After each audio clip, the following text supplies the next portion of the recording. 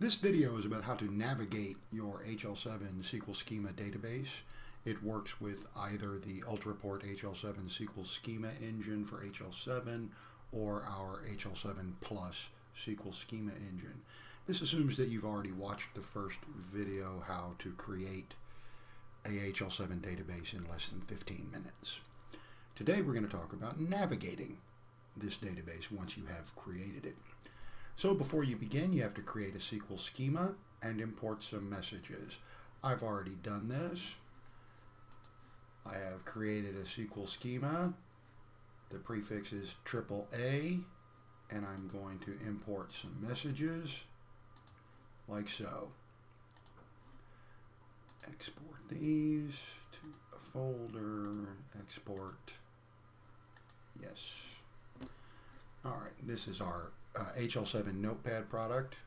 We have another video, how to use your Notepad to create unlimited test data. I've created 512 messages, and we're going to wait for those to go into the database. They're being loaded right now. Okay, through the magic of the pause button, we've imported our messages. Stop this and close it. And we're going to now go look at our document. We've done this. Now, what tables are created and what is the naming convention? Whenever people start using the schema engine, they automatically want to run over to SQL Server and take a look at what happened. Well, here it is. Here's all of the tables that we created. Since our prefix was AAA, all of the objects start with AAA. And we create all these tables. And a lot of people will look at this and go, oh my goodness, it's created 1 million tables. I'll never make my way through all of this. But the simple fact is, if you work with Hl7, you might go your entire career and only work with a dozen of these tables. A lot of them will have things that you don't ever use. But we think that it's better to load it all and have it and not need it than it is to need it and not have it. So your main table is AAA Hl7 data. That's if your prefix is AAA. And then the segment tables start with the prefix AAA and then the word segment, followed by an underscore and then the 3-character name and then an A and or a B. If there's a B table, what that means is the Hl7 segment in the definition contained more than 40 fields. So the first 40 fields are put in the A table, and the remainder of the fields starting at field 41 are put in the B table. There's an explanation for why this is in the online help, but let's move on. Now, when you're working with your schema, there are 2 table names that you need to know specifically. One is your Hl7 Data Table. Again, the prefix underscore Hl7 Data. This is the table that will have 1 row for every Hl7 message. The other table that you need to worry about is the message manifest table. And this is one that you might use if you're consuming messages, but that you will definitely use if you're creating messages. This video is only about consuming messages, so we're not going to talk about the message manifest table that much.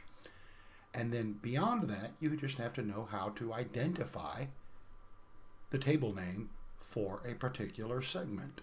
So if you need to get data out of the PID segment for patient information, and you know the prefix, you can derive the table name in your head. It's prefix underscore segment underscore the name of the segment.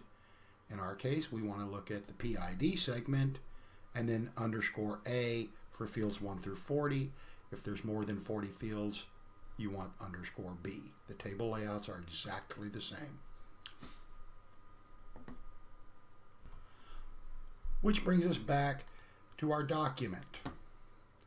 We finished task 1, what tables are created, and we're coming to our frequently asked question. This is the most common question we get. Is there a data dictionary for your Hl7 schema? And the answer is Yes, there is not only a data dictionary, there are multiple data dictionaries. The data dictionary is HL7. Plain and simple. There's documents you can download from hl7.org. You also create your own HL7 definitions. But that becomes the data dictionary for the schema. We'll explain why next. So moving on to task 2, using the Schema Browser to help visualize your schema. The product ships with a tool called the Schema Browser. You get it from the Tools menu, you open it up, it lists all of the schemas that you have created, and you click the Browse button to open up the query builder and results. From here, you just pick your parameters, and you can do show SQL or execute. And if I do this, there I've got 522 HL7 messages in my database right now. If I want, I can choose any one of these and click on the report button, and it will pull up a report.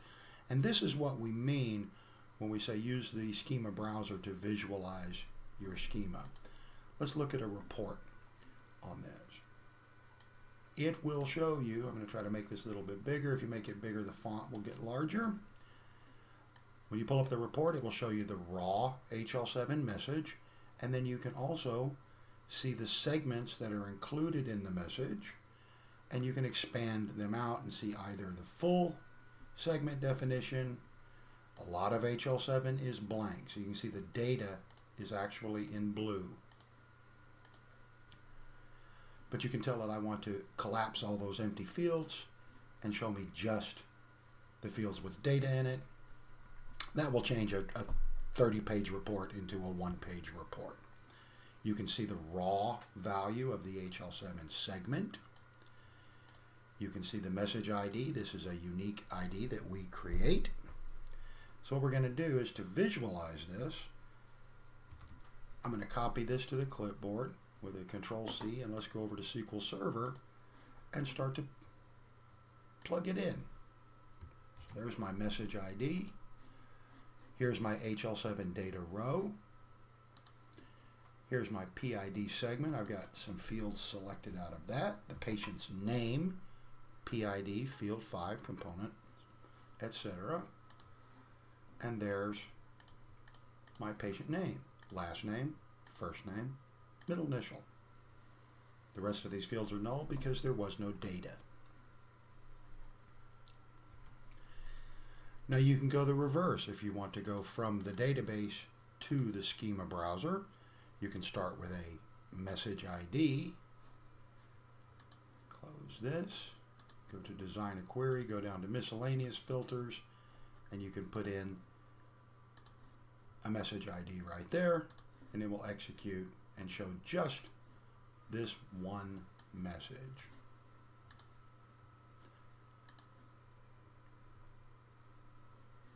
Now, from here, let's talk about how we identify a message. Looking at our tasks so far, we've used the Schema Browser to visualize our data. And now the big one. How do you create a SQL statement to retrieve any piece of data you want from the schema? If you've been following along, you probably know where we're going to go with this. If you know, let's write it. If you know the prefix of the schema and you know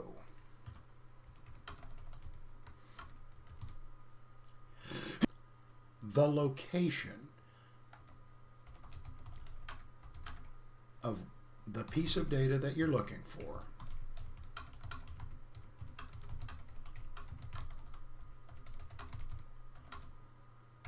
you can write the schema, the SQL in your head. So, what does that mean? Let's look at patient information, specifically the patient's name. I know that the patient's name is in field number 5. of the PID segment. And I know that field number 5 of the PID segment is a data type XPN. What we're looking at here is the definition from good old version 2.3.1 of HL7. That's the version that's still in use in 80% of the world. So in 2.3.1, an XPN data type had 7 components. The family name, last name, given name, first name, middle initial, suffix, prefix, degree, and the name type code, whatever that means. That means that in the database, you will have 7 components. And the field name, PID, F5, field 5, C1, component 1, component 2, component 3, on out to the final. In later versions, this expanded out to 15 components, but still, it works the exact same way. So back in my other document, following that along, since I know that my prefix is AAA, and I know that the piece of data that I want is the patient's last name and first name, my SQL statement is select PID underscore F5 underscore C1 and PID underscore F5 underscore C2 from, table name is going to be AAA underscore segment underscore PID underscore A. Now this will give me every patient last name and first name in my schema. Let's run it. And there they are. All I need is a where statement to narrow it down to the specific one, and it's where message ID equals whatever the unique message ID is. And bam, there's my data. That's how easy it is. You can navigate the entire schema this way for multiple occurring segments, like, for instance, the insurance segments. That's the IN1, IN2, IN3. If you need to retrieve multiple rows, that is very easily done. Select star from AAA underscore segment underscore IN1 underscore A. Now I need the where statement, and finally an order by IDX. That's the ordinal position that that segment appeared in the database. As it is, I only have one insurance segment. If this returned more than one row, that would indicate that row 1 was the primary insurance, row 2 would be secondary insurance, row 3 would be tertiary, etc.